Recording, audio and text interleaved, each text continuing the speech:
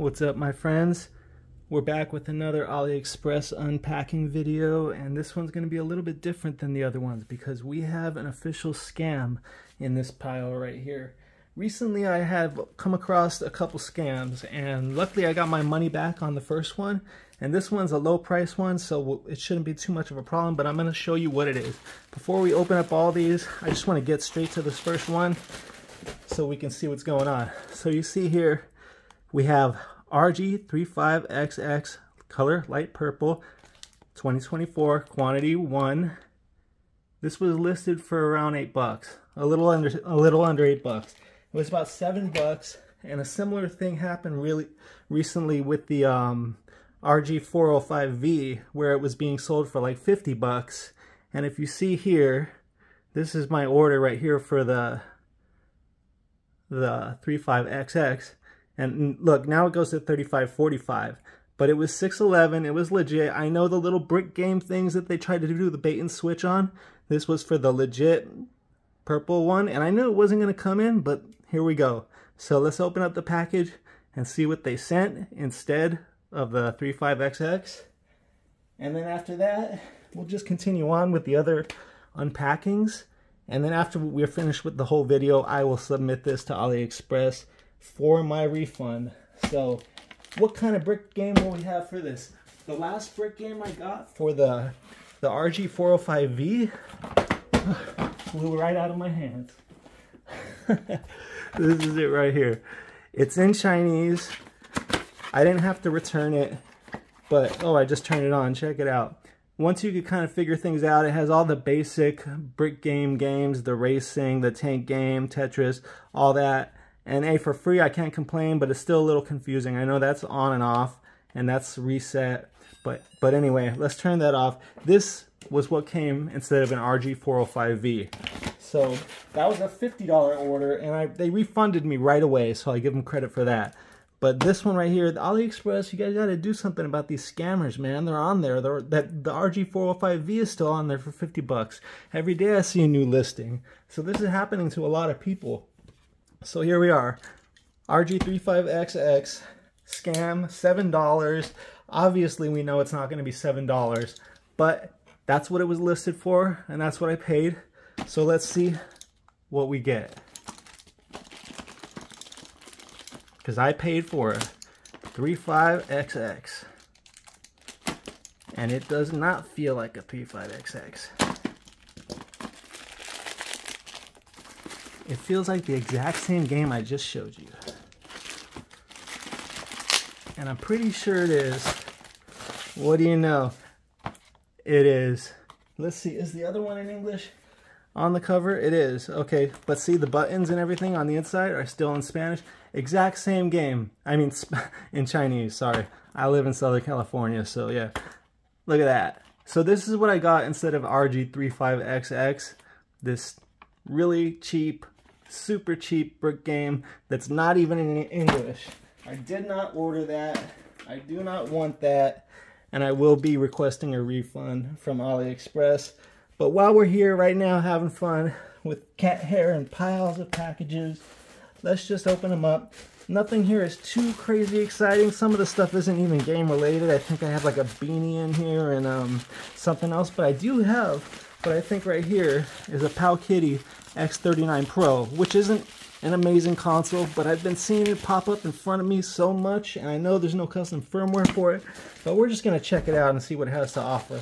This pack has already been kind of open here. We have one thing right here, and I know what that is. And this right here, I got another one of these because I have a couple different uses for them. I don't know what that jingle was, but this right here is an extendable JoyCon rail for your mobile phone, and it works great. I've showed it to you in another video. I'll link that video in the description below. We're going to skip that now and move on to the next one. And try to feel what we got here. This is just a little beanie. I think some kind of beanie that I'm probably going to slice into as I open it. Yeah, it has like trees on it. Kind of chill. I like to go camping. I like the outdoors. I'm not always behind a screen. We'll open that another day. Hey, pretty cool looking. I like it. Alright, so what do we have here? So we know that we had that Nyxi Hyperion Pro that had the GameCube style look to it recently, and the thumbsticks were too slippery on it. It had one gray thumbstick and it had one yellow thumbstick, which is what GameCube looks like. But I couldn't find any gray Skull & Co. thumbstick grips, but I did have those purple ones, and someone did mention to me in the comments how would it look with the purple ones. So here we go. Here's the Nyxi Hyperion Pro with the, I guess the batteries are dead right now, but yeah, with the purple. So instead I couldn't find gray, so we'll leave purple on there and we'll put yellow over here. That's what I'm going to do with this. So you can see what it'll look like. It'll look pretty cool, purple and yellow. If I could find gray for the full-size stick, I will. I do have gray for a JoyCon. It was like a GameCube style thing for Skull & Co. But hey, we'll try this on another video and we'll put it back on the Switch and just see how it looks. It's going to feel great. I already know that. I already know it's going to fit because they're Steam Deck grips, and the Steam Deck purple ones fit perfectly on there. So despite the Nyxi Hyperion Pro having those super slippery plastic sticks, once you have those grips on, they're great. They're amazing. They work perfectly fine. I guess we'll save the X39 Pro for last. This feels really soft too. I'm not sure what it is. It might be another kind of clothing article. I really don't remember.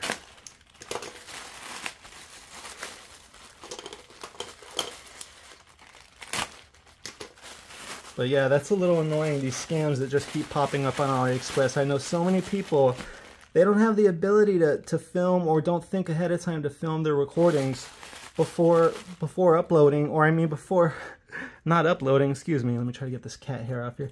Before just opening their things, they need to record it, otherwise they're never going to be able to do their return and successfully prove that they didn't receive what they said they were supposed to receive.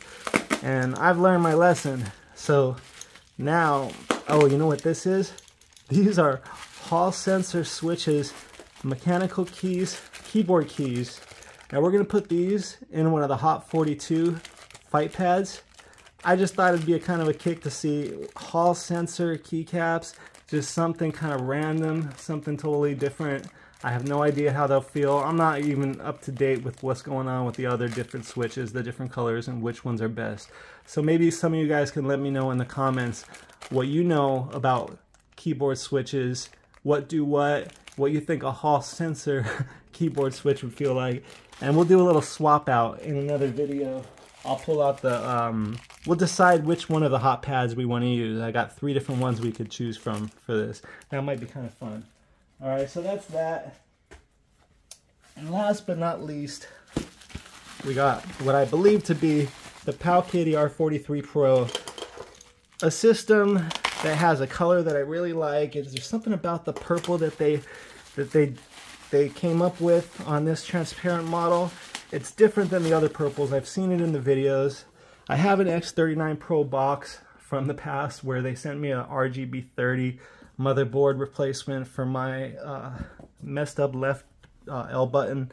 But anyway, so I see this on AliExpress every single time I browse, and I know the reviews are not great for it. I'm just hoping that it can be a cool little Game Boy Advance system, because I don't even know if you're going to be able to scale your games, and it is widescreen. You got the D-pad at the bottom, and I hear it's not that great, but you got a thumbstick there, you got your triggers right there. Thumbstick works okay for a lot of D-pad, I mean for a lot of Game Boy Advance games, so this might be a cool little Game Boy Advance. Let's just take a look at it and check it out. First, real quick, the box. Handle interface. Oh, that's something I remember I liked about it. I have a 4x3 monitor, or a monitor that can be changed from widescreen to 4x3, and this has HDMI out with 2 USB-A slots, so this can be consoleized. That's a pretty cool feature in itself. So I do have the ability to play things not stretched as long as I'm doing it externally on a monitor. So you see there, everything we have: L1, L2, power, Type-C, HDMI out, headphone jack, volume, R1 and R2 and R1. Alright, this is my first time seeing it in person, you guys. So everything I've seen has been through other people's channels. Like my man Stubbs. That guy makes me laugh. I like him. Alright, so there it is. The light in here isn't really shining on it bright enough to really give it the look that it has. Guys, maybe if I bring this closer. It's a really nice purple. You know, I used to not even be a fan of purple, but lately I've been kind of digging it. All the different types of purples. And these lights pick up like every speck of dust that comes up on this thing, so it is what it is. We got an X39 Pro Manual here, real slippery. Just kidding. And basic. That's all Chinese. Okay, so we got our basic English settings right here, and I just shut off my light. Or you know what? There's got to be some kind of timer that's going on with these things because they are just bugging on me. It doesn't even want to start back up. That's how we do it here. We keep it real. Just feel free to read through this if anybody's interested in the X39 Pro Manual. If there's something you're curious about, right there. And for the hell of it, even though I don't know what I'm doing, let's start it up and see if there's any life in it.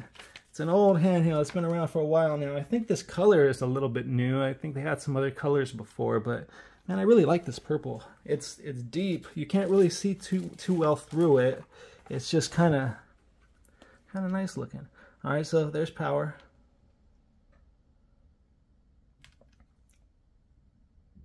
And I believe it's dead. Oh no, there it goes. It says welcome. All right, let me zoom in.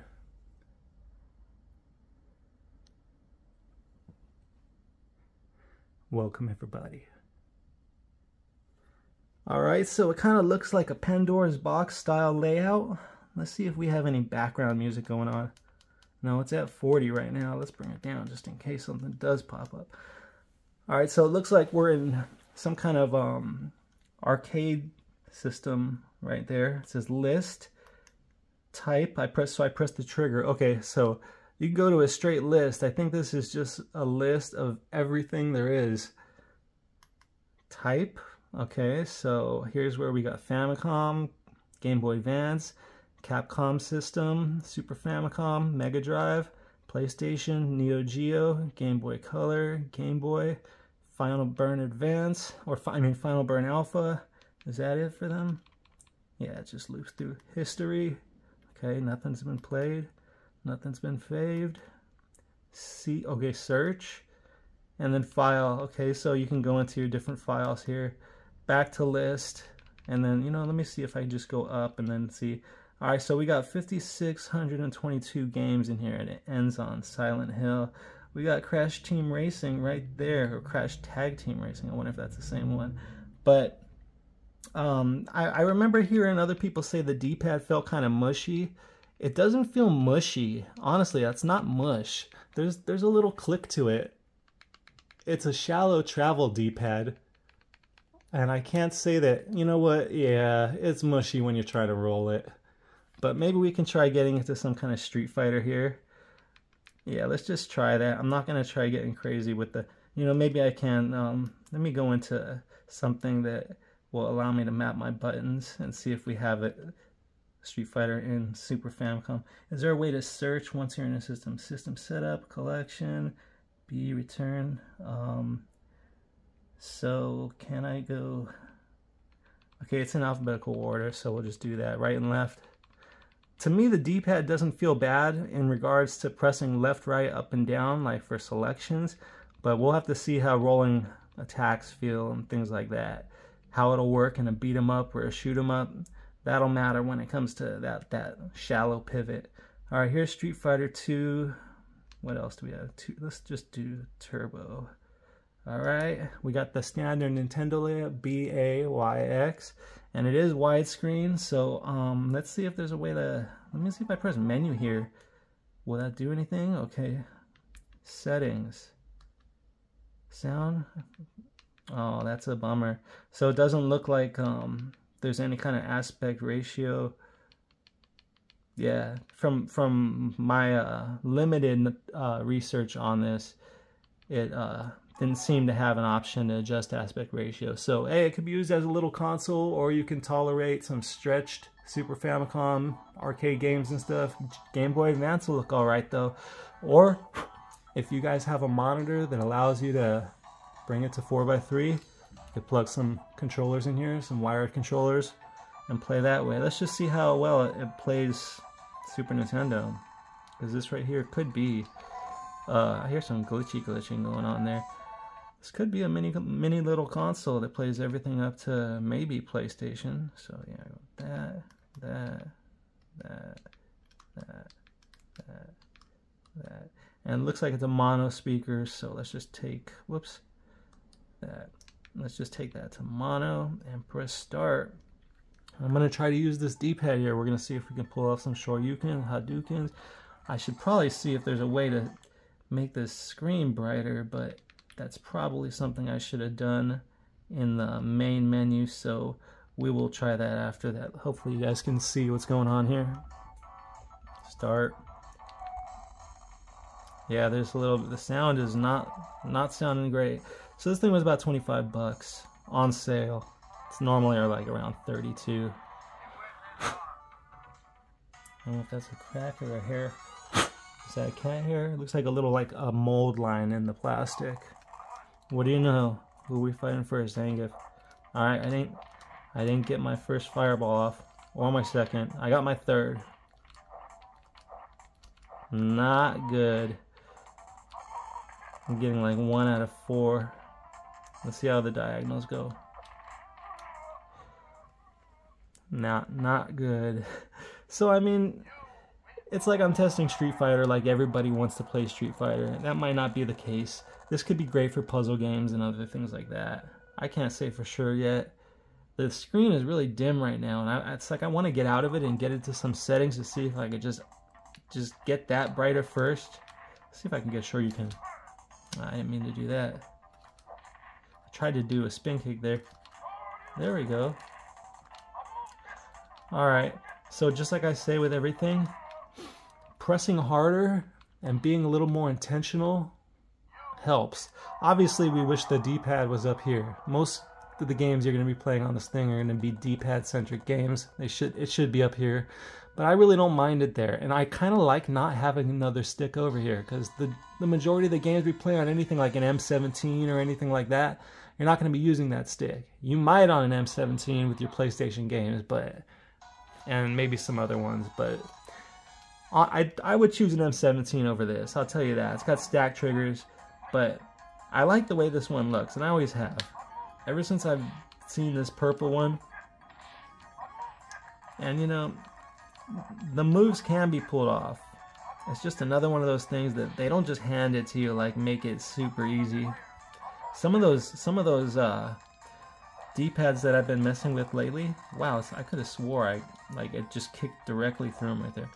Yeah, some of those clicky D-pads lately have made pulling off the special moves like ridiculously easy, but then the super's almost impossible. It's kind of weird. Yeah, it's playing a little bit slow, but Street Fighter always played a little bit slow on Super Nintendo. Come on, no, I don't want him to kick me in the head and beat me. I got people watching. But he's just jumping like a fool. And I'm just throwing fireballs like a fool. Oh, he's got less. I win. Come on.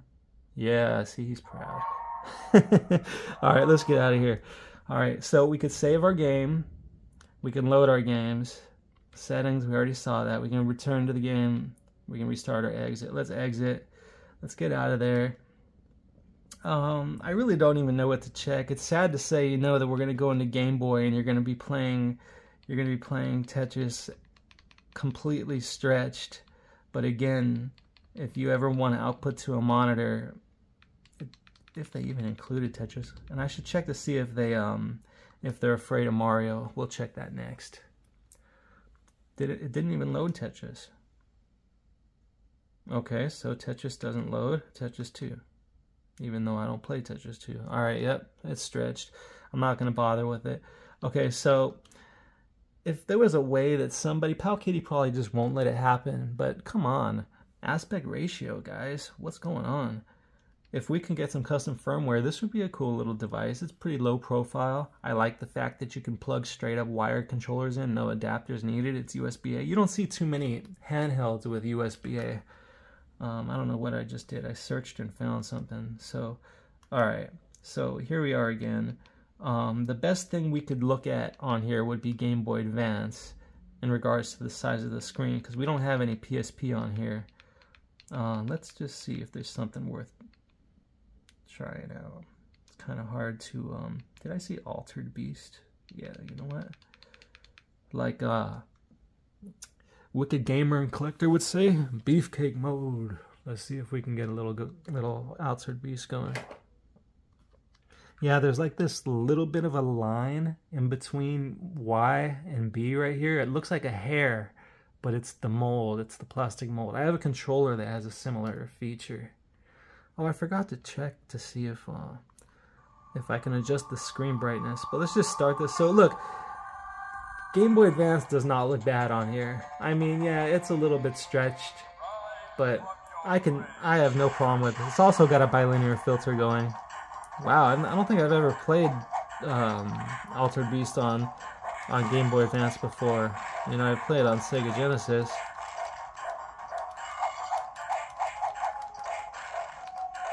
Okay, you can still jump, but give me some beefcake mode here.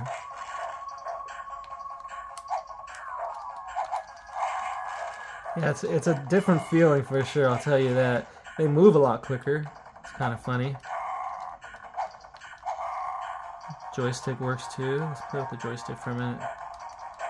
You know, let's play the D-pad the way we should. There we go. What was that?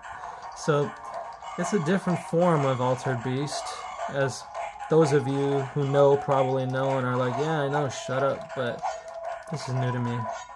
Damn, she's just hacking me up. Where are those? So I should be getting those like wolves that hold the orbs, because I'm a weak little guy right now. I look like Kid Icarus. Look at I can't seem to. Oh, was there something special there I did? No. Oh, well, look at that. He jumps high. You know what they did? Oh wait, this is Game Boy Advance. This I hope this is mapped correctly, but his high jump, that's how I can get up. It's R. One kick.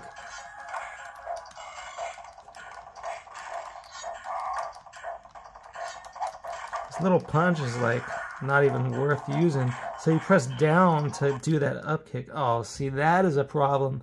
That's another thing in games. When they throw a menu button right next to an action button, whether it be on the left or the right, you see what I just did? I hit B and I hit menu and it took me here.